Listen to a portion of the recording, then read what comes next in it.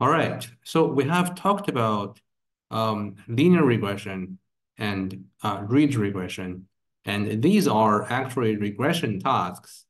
Uh, but we're going to talk about logistic regression, which is actually a classification technique. So in order to convert the real numbers into classes, things become not as linear as they were, right? So this is um, uh, the introduction to something that is not 100% linear. So you could think of this as the simplest non-linear model. And if you consider a multi-layer perceptron structure,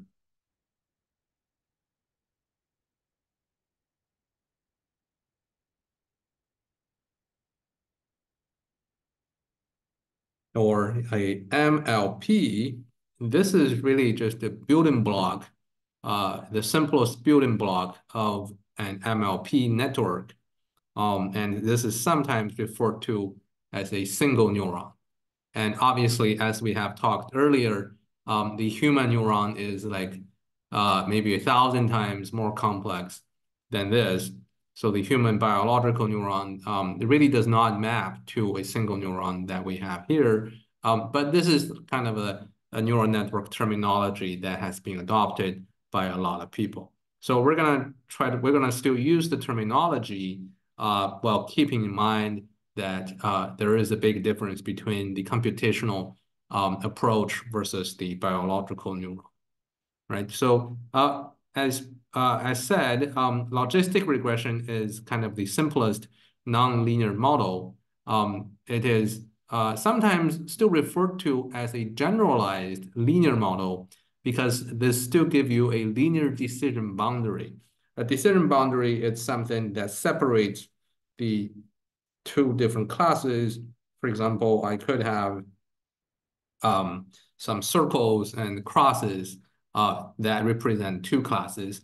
And if I want to have a linear decision boundary, that means the decision boundary is a straight line, which is something like that. Alternatively, if I do not have a linear decision boundary, I could do something like that, or even something that is kind of zigzag. So it's something like that. And those are all valid decision boundaries. But in the case of a logistic regression, the decision boundary is always a straight line, and that's what we have here. But the model function itself does have some nonlinearity, so you cannot really use what you use for optimizing a linear model to optimize the logistic regression model. So we're going to look at, again, the supervised learning recipe that we have talked about a couple of times already. So the first step is to collect some data. And the data for logistic regression is going to be a little different from the data we have for linear or ridge regression in the sense that the y is going to change. Now, the x is the same. It is still a p-vector or a p-dimensional vector with p features, right? And for the y, for the output variable, we are going to only have two possible or two legal values. And these are either 1 or 0. So we have two classes. One is denoted by 0. The other is denoted by 1, and that is what we're training the class, the model to predict, right? So given any input x, the model will have to classify the input to one of the two classes. So we do have a little difference in the data that we feed to the model. The second step in the supervised learning recipe is that we do have to specify a particular functional form for the model that we're trying to fit, right? So in this case, the functional form is the following. So we still have the beta times xi formulation. So if we wanted to include an offset, right, these both will be p plus 1 dimensional. So we could have, we're going from beta 1 to beta p and beta 0, which is beta 0 is the offset or the bias. Okay, so so far this part is exactly the same as we had for linear regression. You could choose, sometimes even for linear regression, you could choose to get rid of the bias beta 0, but this is like a design choice. Now, the difference, the main difference between logistic regression and linear regression is this thing, the sigma. The sigma is known as an activation function. Okay, we could use different types of activation functions, but for logistic regression, there is a classic choice, which is the following, right? So 1 over 1 plus e to the power of negative z, where z is the input to this function. Okay, if you multiply e to the power of z on both the numerator as well as the denominator, you get to something like this, right? So e over z, e to z over 1 plus e to z. So this function has a name that is known as the sigmoid function. Okay, so this is one of the most classic functions that people use in machine learning. And the reason for that is that it has a special property that is really convenient for machine learning in that it squashes all the real number input. So from negative infinity to positive infinity, anything on the real number line gets squashed into a finite range, which is from 0, so there should be open intervals, from 0 to 1. Okay, so this should be an open interval, which means you never actually get to 0 or 1, but you can get as close as you want. So this is known as the squash function, and it is particularly good for binary classification because we wanted to predict either 0 or 1, right? We want our predictions to be one of the two numbers. So in practice, we can use a cutoff point or a threshold, say 0.5. So anything, if my output is anything above 0.5, I would consider the prediction to be 1. And if the input falls below 0.5, I would consider the output to be 0, right? So this is a function particularly good for binary classification. And another interpretation for the output of the sigmoid function is that we can use that to denote the probability for the output to belong to the 1 class, right? So if you have, something like, I don't know, 0.7, you could say, we have 70% confidence that the data point X belongs to the first class, or the class denoted by the number 1. Okay, so they could be understood as a probability as well. So after that, after we define the model, we have to define a loss function. Okay, so in this loss function, this is known as the cross entropy loss. Okay, so this is what the function looks like. We have two things. Yi without the hat is the ground truth label, whereas yi hat with that little hat denotes the prediction of our model, and it's a scalar between 0 and 1 in an open interval. So the cross entropy loss is the following. So this is the term, the mathematical equation, a formula for each data point I, and we sum them over all data points and compute the average, right? So this part we'll ignore for the moment because this is really just taking the average over all data points.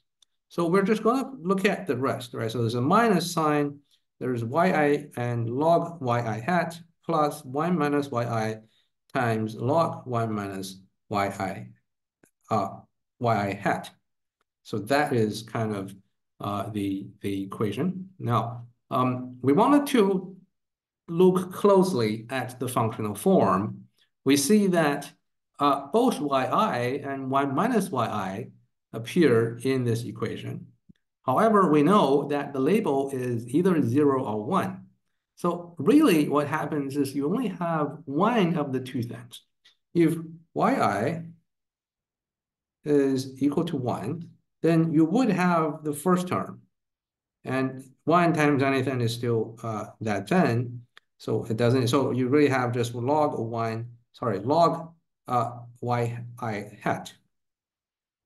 If in the other case, yi is equal to 0, then we wouldn't have, if yi is equal to 1, then 1 minus yi will be 0, so the second term will disappear. If, however, yi is equal to 0, then the first term will disappear, and we will have the second term as 1 minus yi is going to be 1. So we're going to have the second term log of 1 minus yi hat, right? So you can see for each data point, for the ith data point, only one of the two terms will exist in the summation.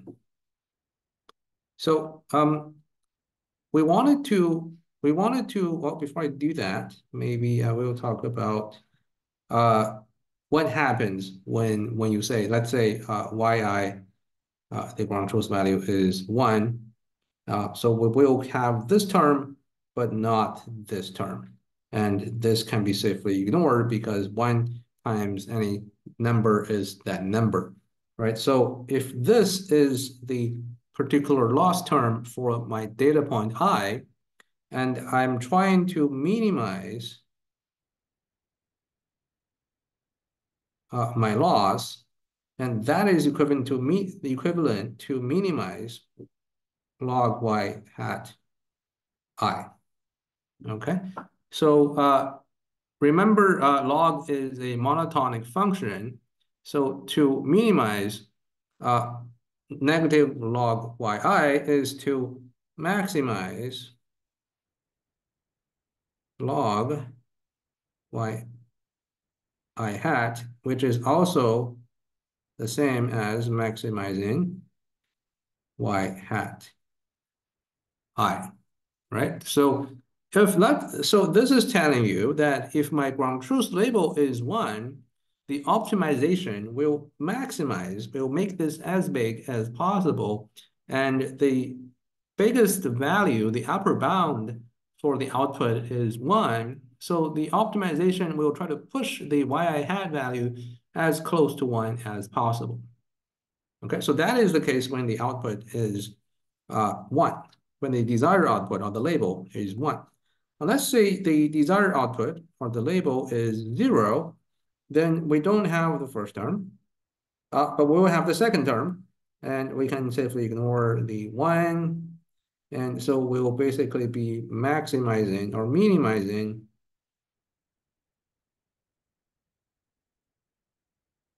negative log y minus yi hat.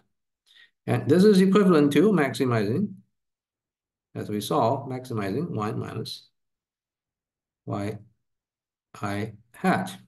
And the same, this is the same as minimizing y hat I. Okay, so with that, we can see if the ground truth label is 0, then the optimization algorithm will try to push the output of the model to its lower bound, and the lower bound is 0. So it will try to push the output to as close to 0 as possible. although you can never really reach zero, right? Because zero is because this is like an open interval. Okay, so there is the question, why do you call this the cross entropy? We talked about the cross entropy loss. Sorry, we talked about the idea of the cross entropy when we talk about information theory. But perhaps these things don't look exactly alike. Okay, so this is the cross entropy loss, and this is what we just saw. And this is the mathematical expression for the cross entropy between distribution P and distribution Q, right? So remember, this is like designing the encoding scheme using distribution Q and then taking the expectation over distribution P. Okay, so these things, I don't know, doesn't look too similar to me. So we will try to review why they are really kind of the same thing, right? So before we move on, we wanted to explain what is known as a Monte Carlo expectation. So imagine we wanted to compute the expectation of a function that is fy, okay? And this is computed over the distribution P. Now, a good thing, a Euro thing to do, the classic way to do this is to solve the integral, where here P stands for the PDF, and Fy is the function in the expectation. And if we can solve the integral, then you can easily get the expectation. But there are cases where the integral may not be very easy to do. So in order to approximate the integral, we could draw a number of samples, let's say y1 to yk from the distribution py, okay? And if you can do that, we can plug in all the drawn sample into the function pyi and take the average over all the samples. And this is a pretty good approximation to the expectation that we look for.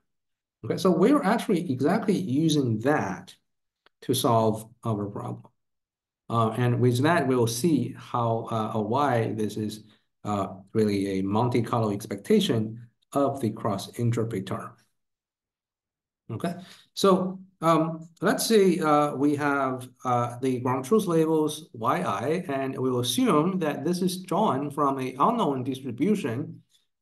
Given x, given the input x, I have a distribution over the labels, and we draw some y labels randomly, okay? And we also said that the output of the logistic regression model, yi hat, can be understood as a probability that the label is 1. So we're going to write that as a probability distribution Q given the model parameter and the current input xi. The label, we're going to use the capital letter Y as the random variable, and label will be equal to 1. And that probability is just the model output, yi hat. Similarly, 1 minus this probability will give you the other possibility, right? So in the other possibility for the random variable y is 0. So it's 1 minus yi hat gives you that value. Okay, with that, we can try to analyze the cross entropy loss. Now we can see this is in here. Okay, so we know that only one of the things exist, right? So if yi, I have two terms here, but only one term really goes into the actual computation because the other term will become 0. So let's say we can write things in this way, right? So we can move the negative sign inside the summation function, and we'll say, if if yi is equal to 1, I have this term. This term will be equal to 1. And if yi is equal to 0, I have this term.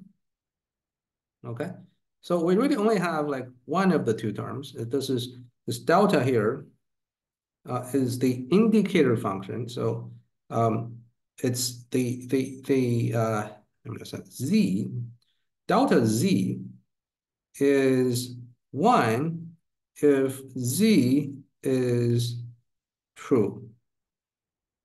And if it's 0, if the expression Z is false. Okay, I don't really have any constraints on Z except to say that Z is a logical expression whose value is Boolean, which is either true or false. Okay, so that is the indicator function. Now with that, what I can do is I'll just really plug in my function value xi and yi into the Q probability, and these are basically equivalent to, let me erase some of these things. So this line is really just equivalent to something here, right? So really it's the probability that my predicted value is equal to the ground truth value, okay? And this term, I can think of this term as the Fy whose expectation I am trying to compute.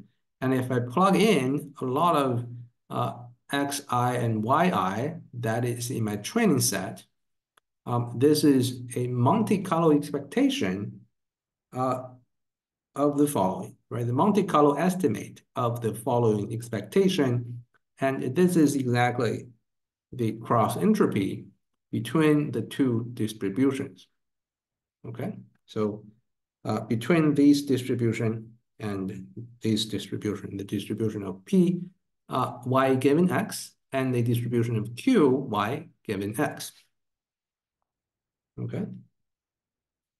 So that is to say, minimizing this cross entropy loss really is minimizing the cross entropy, the information theoretical concept or value of cross entropy between the ground truth distribution that is responsible for generating my data and the model prediction that is learned by my logistic regression model.